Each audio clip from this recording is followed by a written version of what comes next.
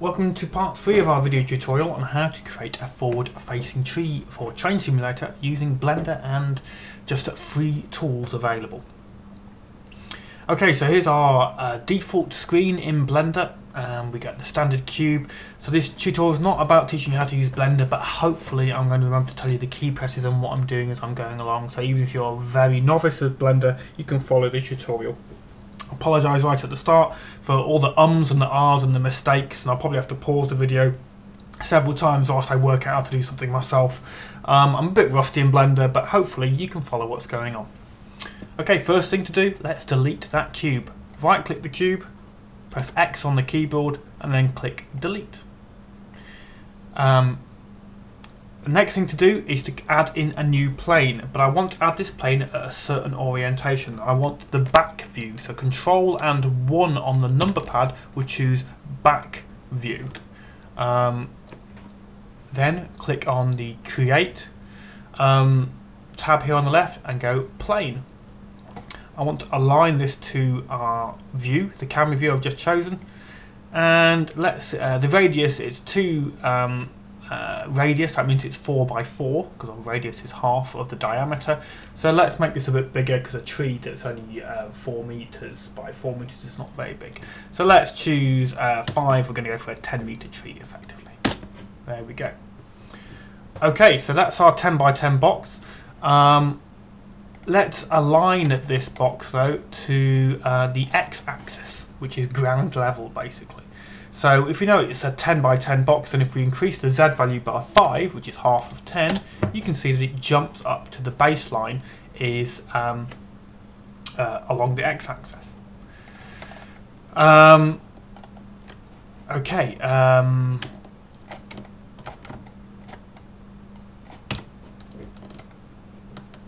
Right.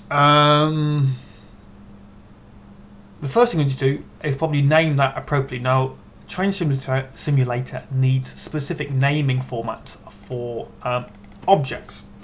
First of all is the LOD, 1, level of detail is what a LOD is, then an underscore, then how far away this object will be viewable. I want it viewable from up to 1,000 meters away, so if I'm 1,010 meters away, this object will not be visible, but if I'm 999 meters away or less from my tree, then it will be visible. So we'll go 1 underscore 1,000. If I wanted it to be visible from 500 meters, you go 0500. So it's always 4 digits. So 1 underscore 1,000, then whatever name you want to call it. So this will be FF tree, forward facing tree. Okay. So if we spin this tree around, which I'm doing by holding around the middle mouse button, okay, that's our tree. And it's important that you've got the view like this, so Control and 1 back view should be with the green arrow pointing towards you, okay? Because if you don't have that view, then I think when we go into when we export to Train Simulator, this won't work. Now I could have this the wrong way around now. If I have, we'll just have to rotate our object after the export. That's the luck of the draw. We'll see what happens when we do the export. Okay. If we want to add a texture to this object, we need to make a material, which is basically material is just a series of properties for a texture. So here we have our materials button here. Just click material and let's create a new one. We've got none set up. Here's a list of materials already set up. That's just a default one, basically there's none set up. So we're going to make a new material. I always call my materials mat underscore whatever the material is. So you can use a material on multiple objects. We're going to have 10 objects in this. Maybe it was a complex model. So that material is specific to certain properties, like you want to have certain texture properties. You'd use the same material in several places. So I'm just going to call this mat tree, the material for the actual tree itself. Okay. I'm going to choose a few options to go here. I'm not sure how much effect these have, but we're making a plane, so I'm going to choose the plane view here rather than the sphere view. I don't want it to be shaded, so if I choose shadeless, you can see how the shading is gone, so that basically means it's unilluminated. We're going to be doing some transparency, so I'm going to enable transparency, and I'm going to set the alpha value to 0. Okay. Now we're going to assign a texture. So click the texture tab.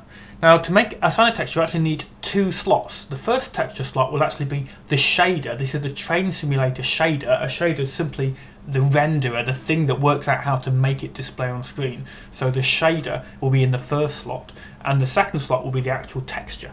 Different shaders need different configuration, but this is a fairly simple shader.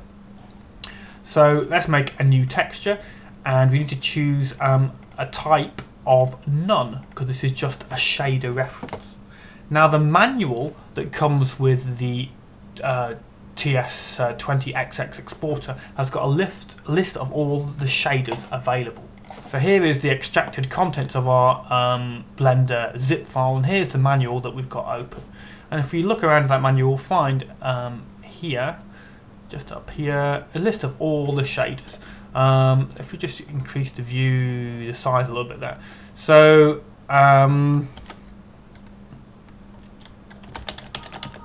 see if I can find. That's like Train Upright View Facing Floor FX. That's the name of the shader we need to use, okay, for a forward-facing tree. Interesting, actually, this manual also has, so if you're getting stuck watching these videos, it has a tutorial on creating a forward-facing tree, which is actually partly why I'm doing the video one. The written tutorial, it is very good, but I thought a video one might help as well. And it's a great way to get started in making models is a forward-facing tree. They're relatively straightforward, and if you do a good texture, you can actually create some really nice foliage to be used a little bit further away from the track, because forward-facing items aren't great to be used right next to the track, because they don't cast shadows basically. So we know what the shader is, so I've got that shader name, so let's paste that in here. So the second slot is the actual texture. So again, I'm going to click New, Image or Movie, and then we need to select our image. Now, hold on a second. I need to save this so that I've got a default directory. Let's click Save As. I'm going to call it TSD Tree. Okay, and I'm saving this in your developer folder. Often there's a lot of confusion about what a developer folder is and what a source folder is. It literally is just a folder on your hard drive within the Railworks folder. So we've got my Railworks folder here, source. If that doesn't exist, create the source folder. Here's source there. Then my developer is Knobkins, that's me. So any content I create will go in my Knobkins developer folder. Then we've got the product that I am making. This is a tree for TransPennine route. So my product is TransPennine, so I've got a folder called TransPennine. Then becomes Train Simulator have defined some recommended folder names that you should use. You don't have to use them, it makes no difference, but it is a good idea to use the folder names as they suggest. So they say trees should go into scenery, and then roads or tracks should be in network, I think, or something like that. I'm not sure, but they're all documented on the Train Simulator wiki. So I'm not going to cover those in detail here. So that's my folder structure, and I made a new one called TSD tree. So let's save our folder, save our Blender, our tree rather. Now I'm going to add that texture in again. So we're going to open our file, and because I've saved it, I can now go to default folder. So make a subfolder called textures and get hold of a texture, ideally a PNG format. And it can be anything you like, just knock something up. You'll see in a second this is a very silly texture, but don't go to too much detail now when you're just learning.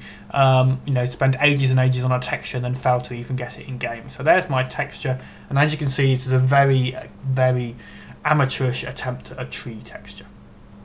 So once you've got the basic thing working in game, you can retexture it, actually take a picture of a tree yourself, and then you'd alpha out all the background, just leaving the tree and the branches and the leaves, or go on the internet and find one, but obviously make sure you're allowed to use it, that the license agreement is under Creative Commons or something like that.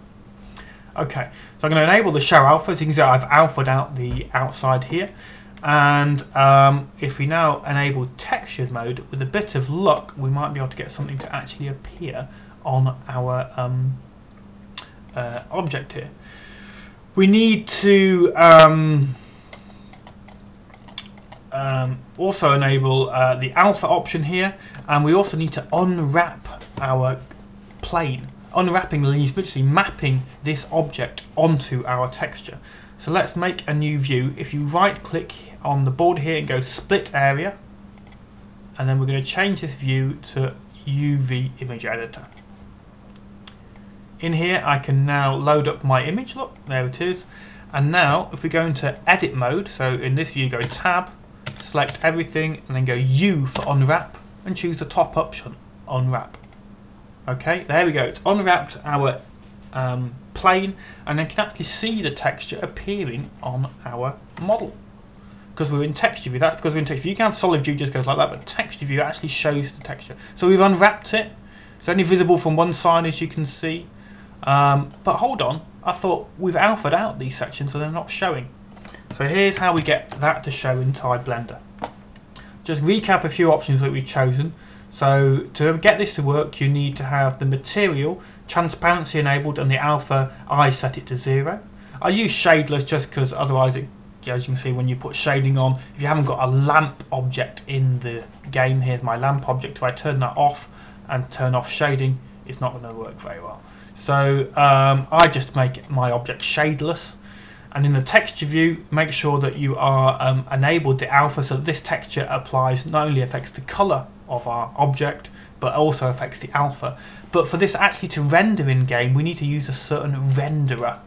Now this is in the shading option. Change this multi-texture option to GLSL, and there you go, we've now got our tree viewed in game, in Blender even. Okay, so that's our forward facing object generated. A couple of other things we're going to tell you to change now. Here for our mapping of our texture, we have unwrapped it, but it's not using our coordinates, so let's make it use it to make sure it works. So we go UV and our UV map. That just makes sure that this texture is using the UV map that we've created.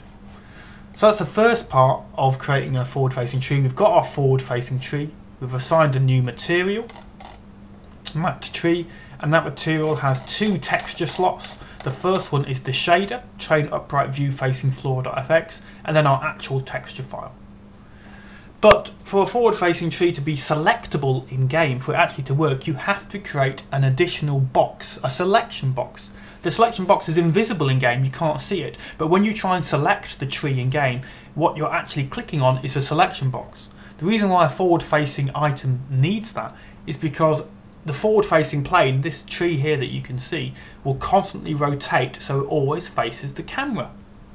However, if it's constantly rotating, it makes it very difficult to select, which is why you need to add a selection box. Without a selection box, this is not going to work. So let's go back to, we're in object mode, so let's now add a cube. Okay, so there's our cube. It's a 1 meter by 1 meter radius cube, so 2 by 2. I'm happy with that. Let's give our cube a name, 1000 selection. Okay, and now let's make this cube the same height and width as our plane. I'm going to go to wireframe mode, and we're going to enable snapping, and I'm going to allow it to snap to vertexes. A vertex is a point. So I press A key and then use box select to select the top of the box. Just pan it round to make sure that we got the top there we have, and then Control and 1 select our view, then press G for grab and Z to grab only on the Z axis, and by putting the mouse near these cursors I can snap it to the same height as our tree, as our plane. Let's do the same with the edges, grab this time on the X axis, snap, box, G for grab, X for X axis. Okay, so now you can see we've got a cube, but our cube is a little bit below. So here's the baseline of our tree is here, and the cube's a little bit below. Now I'm going to just turn off the visibility of our cube. Oh, hold on, I've just spotted I named this wrong. I named the actual here. There's nothing wrong with naming like that, but it's this object here that has to be named. So I'll just correct that, copy that name across. So I'm just going to turn our cube off, and go back to texture mode. I'm going to give you a quick pointer here. You can see the bottom of our plane is exactly aligned with the x-axis. The problem with that is if we want to place this tree on sloping ground, then half of the tree will be above ground and half of it will be below ground, and it won't look very good. But if we just extended the bottom of our plane slightly below the x-axis, it would mean that the tree was a little bit buried, but when you placed it on sloping ground, it wouldn't look daft. It wouldn't have half a tree trunk floating on the surface. So let's see if we can sort that out. So select our tree by right clicking it, tab to go into edit mode, A to deselect everything, B for box mode, grab the bottom bit, and I'm just going to press G for grabbing, Z to lock it to the Z axis. I'm going to extend it by ½ meter. So you can see here at the bottom, oh dear, that's not worked very well. If I just go -0.5 on the keyboard, on the number pad, that was extended by ½ meter below ground. You can see that there. Let's turn on our cube again, and I want to go to wireframe mode, and I want to make the cube snap to the same point. So select the cube, select its point, grab on the Z axis, there we go. So now we've got a plane inside a cube. So the cube is our selection box and the plane is what's going to be rotating. Okay. So let's go back to our texture mode and let's sort out this cube. Let's texture it up. So we need a new material. This material is going to use a different shader, so it has to be a new material. So make our new material. It's going to be called matte_invisible, because it's going to be an invisible box. Let's assign a texture. The first one is going to be, remember, a none type, and this is just going to be invisible. That's the shader to make it invisible, called invisible. Nice and straightforward. Then we need to add a texture. Invisible texture sounds daft, it's going to be invisible, but you still have to assign a texture. So in our second slot, we can just assign one of our existing tree texture. That's not a problem. It's not going to be shown anyway, it doesn't matter. Let's change a few settings so that we can actually make this work a bit better. So let's first, again, turn on Shadeless. Okay, let's make it a plane. Let's turn on transparency and set that to 0. And if we go into here, we can also make it so that alpha is used for transparency. Okay. Again, it's not looking correct. That's because we haven't unwrapped it. So let's select everything, unwrap it. Okay. With a bit of luck. Did that work? Not sure. Getting confused. Let me just turn off that tree there. Something's not quite right, is it? If I go, maybe change the text view again.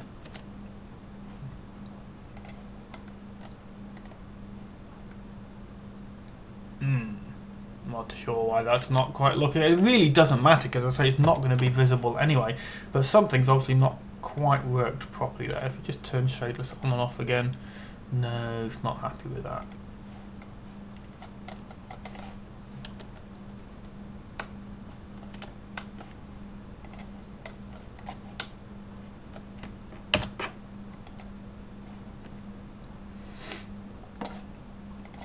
It's that standard gotcha again, isn't it? I've selected it. I haven't here told it what mapping to use. Don't forget UV. Select our UV map. There we go. I say it doesn't really matter what, it's going to be invisible anyway, but it's nice to actually have it working. Okay.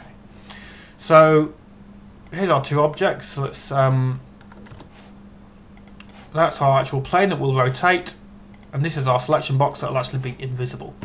Let's save this, and that should be ready for export. Probably it will go wrong on the export, but we'll just have to wait and see. Thanks very much for watching. Any problems that we do find during the export process, we will fix as we come across them.